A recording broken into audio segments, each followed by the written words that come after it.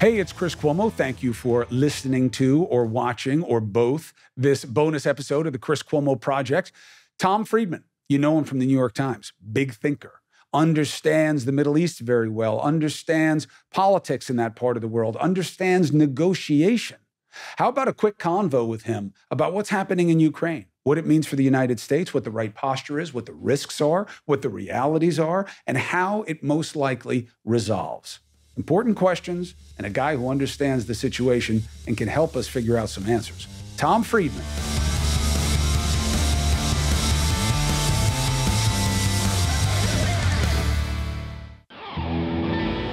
Hey, my small business brothers and sisters. You know what time of year it is, right? Seasonal excitement or dread, right? Got to get stuff out.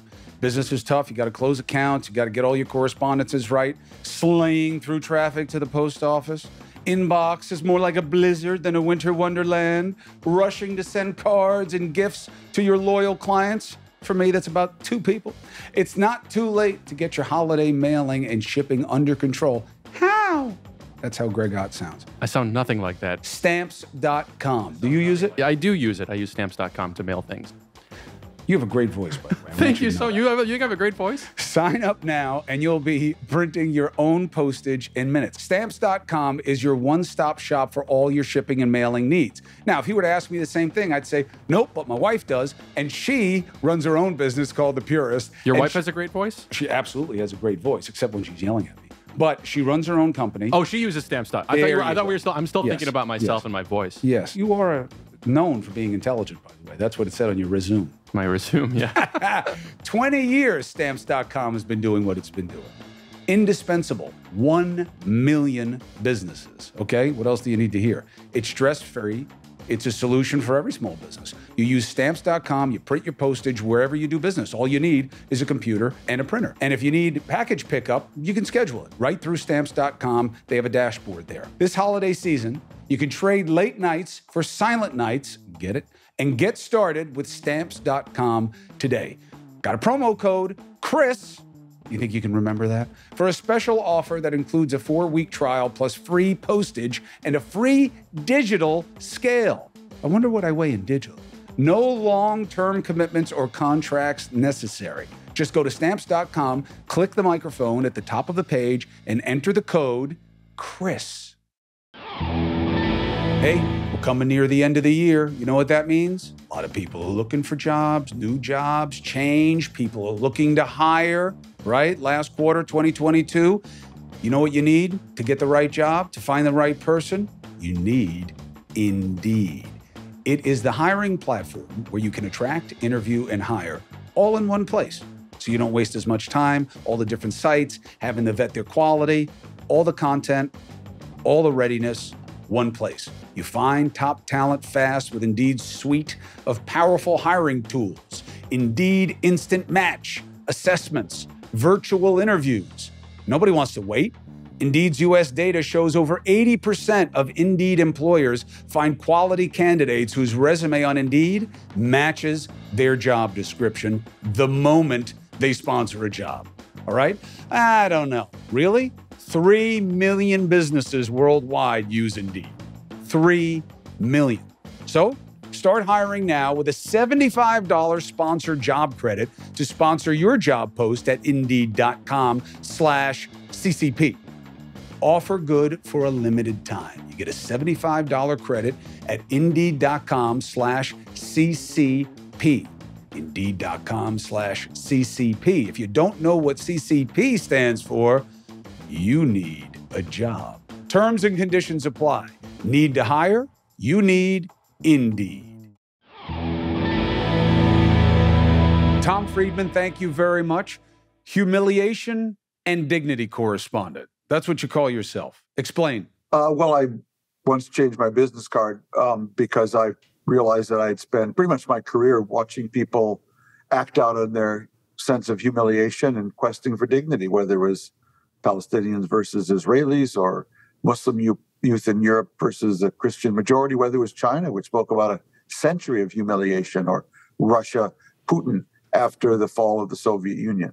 I've just spent a lot of my career watching people seeking dignity and expressing rage for their humiliation. And those are the two most powerful human emotions. How do you see that playing in our society right now? Well, I think, Chris, there's no question that if you go back to the beginning of the Trump movement and the fact that, Hillary Clinton once referred to them as deplorables, and that sense of people feeling that elites were looking down on them is something that clearly fueled, part of the Trump movement. You helped understand the negotiating of peace in the Middle East back in the early 2000s. What did you learn that we could apply to our current division in this society? Chris, I think the biggest thing I learned is what you say when you listen, because listening is a sign of respect. So two things happen when you listen. One is what you learn when you listen.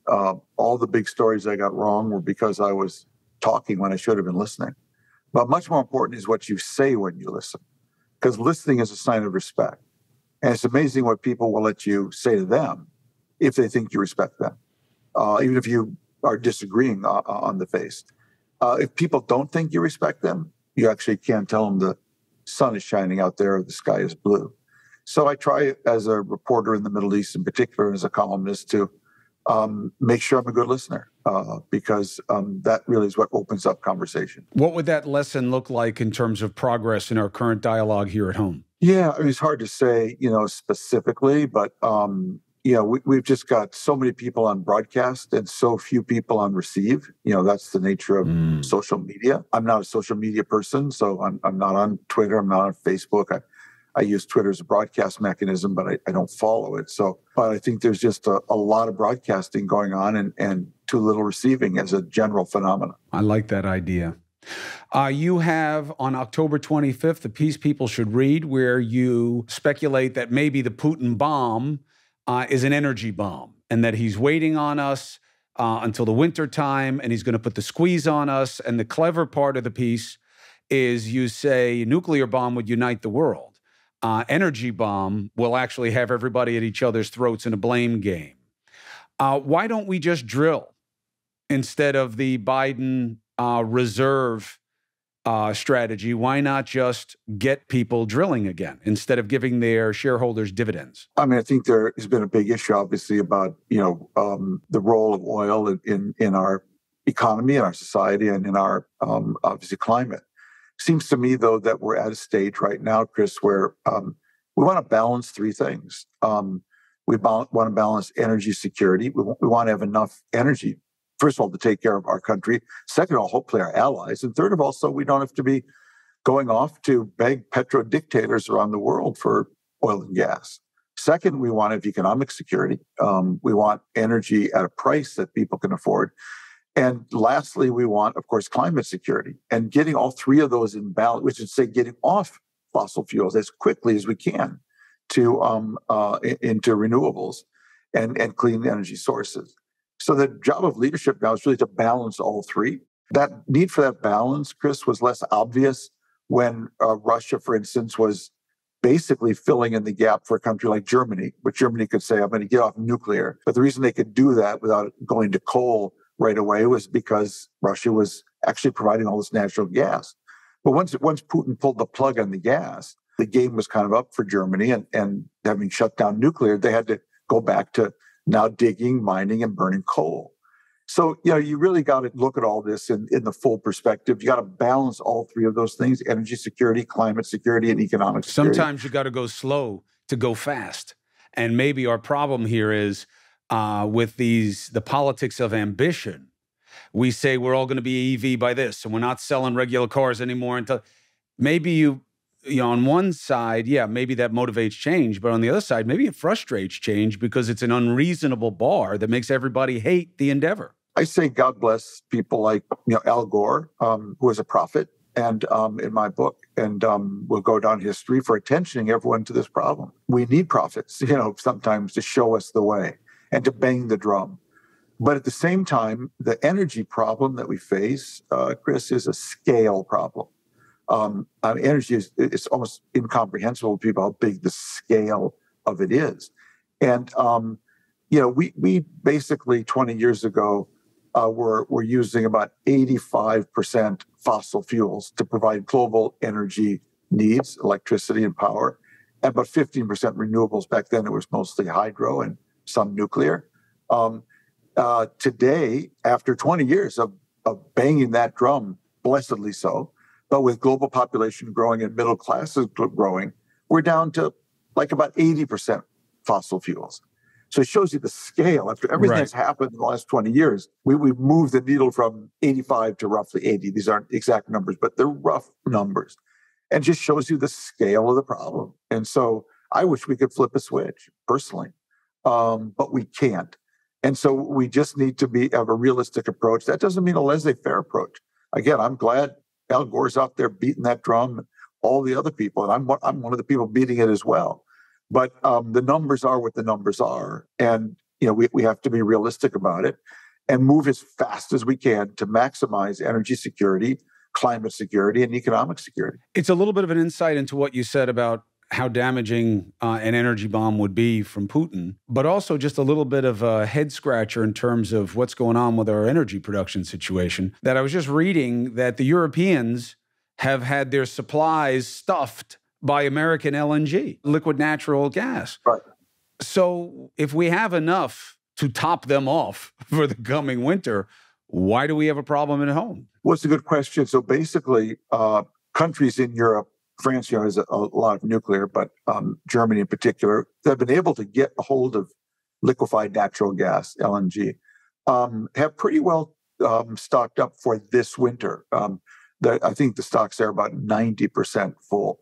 And if you have a reasonably moderate winter, they probably will be fine. One reason, though, for that is because China, as you've followed, has got this crazy COVID lockdown policy. Right, so their demand is down. China's been buying a lot of natural gas from the Middle East on long-term contracts and then turning around, marking it up 3 times, and then shipping it off to Europe. If China's economy were to come back, Chris, at anywhere near what it's been, which people expect by next winter, stocking up for next winter, everything else being equal, that is Russia really choking off these gas supplies for Europe, will be a huge problem. Because to build LNG facilities takes 2 or 3 years. Right. I'm just saying that American suppliers have enough LNG to top them off. They should be able to take care of us at home if there were pressure put on us. I'm not worried about here. The price will be higher, but I'm not. Right, what it does around the world. So that takes me to my last ask. Yeah. Germany went off nuclear. Why? We're still at about 13%. Has nuclear been falsely maligned? And should it be reconsidered given changes in technology and the fact that a lot of the phobia is phantom, isn't it? Yeah, I certainly think so. I mean, how many people have been killed by nuclear accidents, since 3 Mile Island or the accident in Ukraine? It's you can count them on I think you can count them on one hand. It may take 2. Compared to how many people have died from coal or been wounded from breathing basically SOx and NOx that come out of coal plants. So, Chris, scale is so much of a problem here. And the only way you can get the scale of clean electrons that we need in the time we need it, which is in the next decade, if we're going to stay below, the 1.5 average rise in temperature since the Industrial Revolution, which is what the UN tells us is the key level, we have to have nuclear. And so we're just having the first American plant, I believe, opening. Southern Company in Georgia is opening its first nuclear plant. This is since 1979, since 3 Mile Island. That's because it has such a bad name. I mean, you would love, because it's about me, not you, you would love to see the hate I get about how I want to kill my own kids and everybody else's by suggesting nuclear. Now, a little bit of that is that we confuse the nuclear idea of a bomb with nuclear energy, and we all watch too much of The Simpsons. But a little bit of it is a cultural blind spot that I think is, if we're going to be talking about how we get off oil and gas, how do you not talk about nuclear energy when the rest of the world is kind of moving ahead of us in that regard? And this is the problem. I mean, we want a lot of things that involve trade-offs. We want, I want, a zero emissions economy as soon as possible.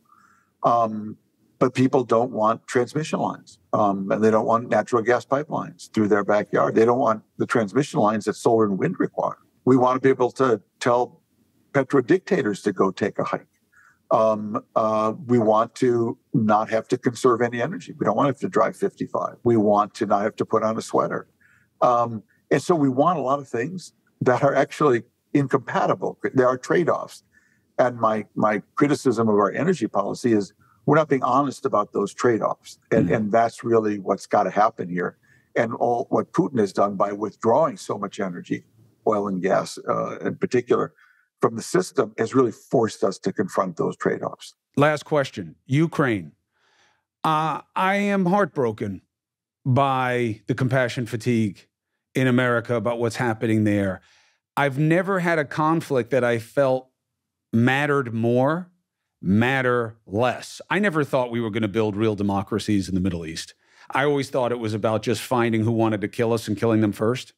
And secondarily, trying to help people have a better way of life. But Ukraine smacks so much of what happened in the 30s. And except instead of Germany and Japan this time, it could be Russia and China. And I don't know that the rest of the world takes them on successfully. And there's a nonchalance here. We've spent enough. We did enough. Let them fight their own fight. It doesn't really matter here. We've got to worry here. What are people missing? Well, something very big is at stake. One country, Russia, decided it was going to basically devour another, Ukraine. And we thought we had put that kind of behavior behind us with the Nazi invasion of its neighbors. And so if you just let a blind eye to it, obviously you're really encouraging Putin to take another bite out somewhere else, or China to take another bite out somewhere else. And so it's harrowing what's going on. You look at the news today. I mean, Putin is rocketing cities. He's trying to destroy their infrastructure basically before the winter. Trying to get their ability to put up electricity and heat so that they suffer and that they come to the table. What do you think America should do that it isn't? I think the Biden administration has handled this really pretty well. President Biden showed a lot of leadership and put the coalition together. And I think one of the things that Putin has underestimated was Biden's ability to put this Western coalition together and the willingness of that Western coalition to stick together. I think Putin thought it was going to break a long time ago. It hasn't. I hope he breaks first and gets out of Ukraine. I think that takes us back to the beginning, which is your energy piece may be the biggest stress on that coalition. So we'll see how it goes. Thank you for giving me some of your time, Tom Friedman. You're always a pleasure and a friend, and I like learning from you, and I hope the audience does as well. Thanks, Chris. Good luck to you. All right. I'll see you again soon, I hope. Be well. Bye-bye.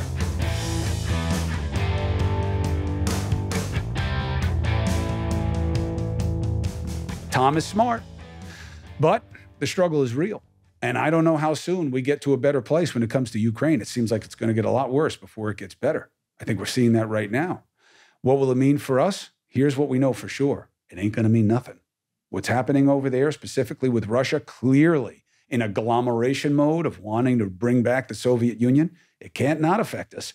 Learn from history or be doomed to repeat it. Look at World War I, the nonchalance. Nobody wanted to get into that war, but they let things go too far. Even more true in World War II. People understood the Nazi threat. Read about Churchill. He understood what it was going to be. He had to wake up the rest of the world. And now what are we doing? We're going to live through it again? God forbid. But it's about what we do, not what we pray for. Thank you very much for watching. Tom Friedman, always a good listen. Subscribe, follow. Don't forget the merch. Free agents. That's what we are. We're making the difference. We're making the difference. I'll see you next time.